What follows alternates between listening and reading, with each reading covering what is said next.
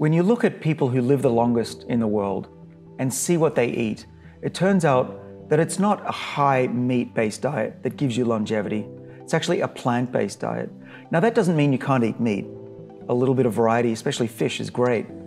But really, if you want the long-term benefits of health and longevity, you need to focus more on plants. That doesn't mean you just need to eat salads. There are lots of ways to make plants just as tasty as meat. And I've recently, in my life, cut out all meat, and my blood biochemistry and my youthfulness and even my age has improved as a result.